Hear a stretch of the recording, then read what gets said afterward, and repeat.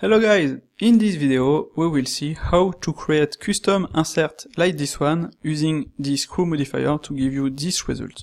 The screw modifier is really interesting because it allows you to have something as simple as possible and to edit on the fly the number of segments of your object. For example, I will just launch this screw on Speedflow and I will be able to decrease the number of segments to give the result I want, or to increase, etc. This is pretty interesting because you can make the same asset in non-destructive workflow for game asset, for baking, or for Subsurf if you want. If you want to make a game asset, you will decrease the number of segments. If you want to make a bake asset for the baking, you will increase, and if you want to make it for the Subsurf modeling, you will decrease to add, for example, 8 or 16, like this, and after you will finish your object. So this screw modifier for this is pretty powerful because it allows you to edit it on the fly and make several versions of your object. So I also use custom thumbnail like here. And in fact, I already made a tutorial about how to create custom thumbnails, so I will not make a new tutorial on this one. You will just have to watch the previous one and you will be able to do the same. It's pretty simple.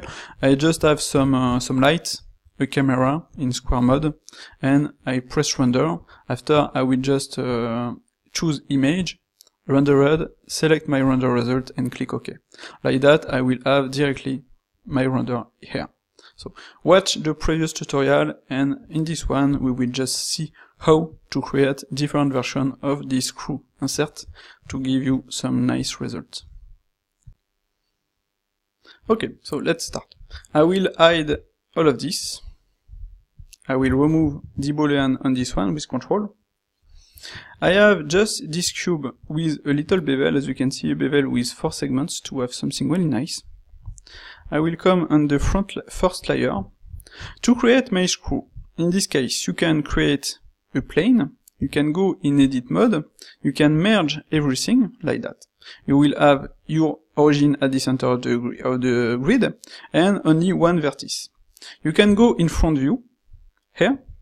You can move it with G middle mouse to constrain on the x-axis, on the z-axis. You can press E to extrude and middle mouse to constrain on the x-axis. And like that you can make something, I will do this like that. Maybe move it in Z to have this result. Okay. After I will press E and I will snap here, and that gives me this result. If you use Speedflow, you will just create this and you will have your result on the fly directly like that. If you don't use it, you will have to come here. You will not have the weight end because I'm using URIS build. You will create a screw that will give you this result. You will check the flip if it's okay. So as you can see, I need to flip the normals. You will change the number of steps like that, and you will change the smooth shading if you want or not.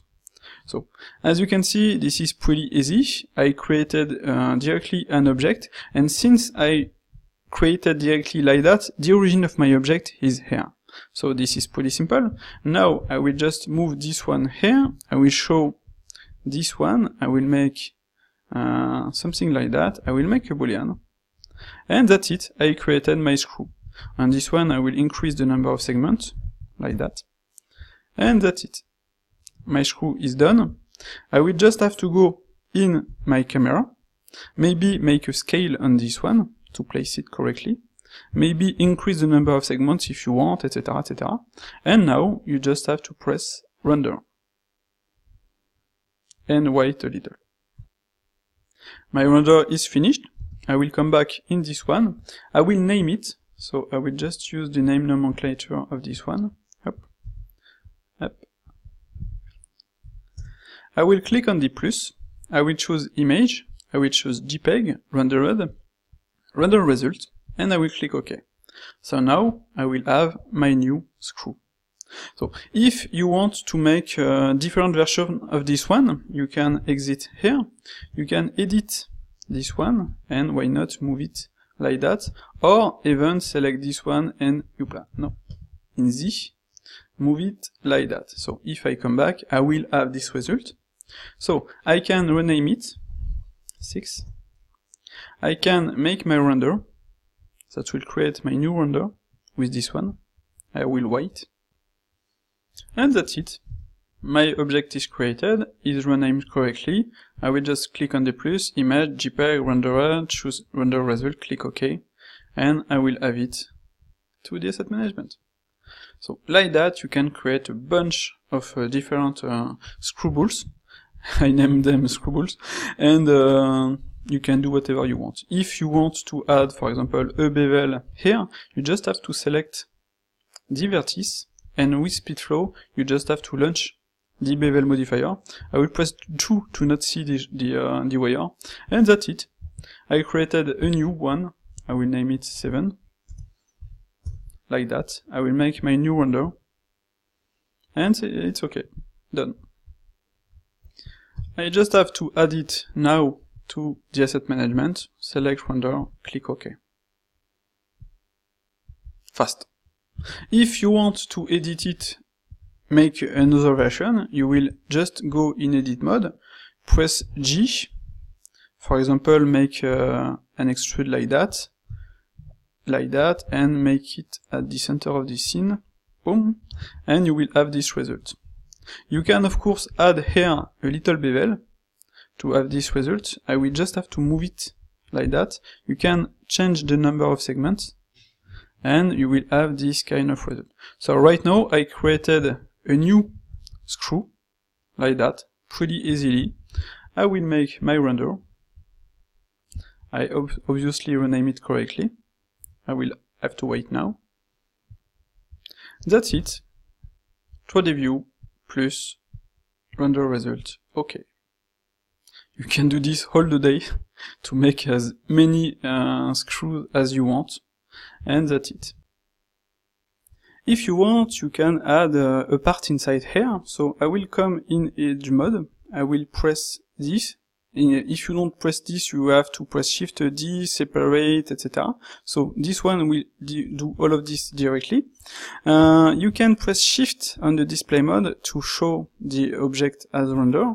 I will remove the bevel because I don't need it, and in edit mode, in fact, I will also remove the vertex group, like that. I will select this one, press E, and I will align it to the x-axis to make it at the center of the scene. And after, I will add a new bevel. I will change the number of segments and Shift W to add again a new bevel, and in this case, I will add 4 segments. So that gives me this result. I will, on the shader list, select the object, the shader I want. If I make my render, I will have this result. So, on this screw, you have to be careful because if you look, you have the steps and the render steps. So you have to match them. So I will press K, 48, enter. So now my render will be okay. On this object, you have to be careful also to activate the render here, because it was a bound object previously, so it was not rendered. So now I have this result. I will parent it to this one, like that, and that's it. If I move this one, the other one will follow. So pretty simple. I will rename this one. In fact, I will remove all the 0 because it's not easy to see the number here. And I will remove this, rename this one too. Up, come. 9001, like that. So now I have this object. I can make my render. That should work correctly, like that. I will pause. My render is finished. I will have this. So now I can select this one, like that, and add it to the asset management. Just select the render result, click OK. And that's it. I created my new screw, like this one. So pretty easy. I will just check the origin. So normally, with the origin correctly placed, I will have something correct. And I will add to, for example, just to test, I will go R, Shift Z, S Shift Z in fact, like that. I will add a little bevel with 4 segments. I will select a face, this one, and I will select this to place it. And in fact, it's not placed correctly, but it's not really an issue. I will just move it, make a boolean, and that's it. I created directly my object. And in fact, I can do something like that if I want, since my object is more, or something like that. So, as you can see, this is pretty easy. You can create a bunch of screw modifier, screw objects, and add them to the asset management. Make a fast render. Just have to prepare a scene with the render you want, and that's it. Create your object. You can add some other object, and that will work. Pretty simple.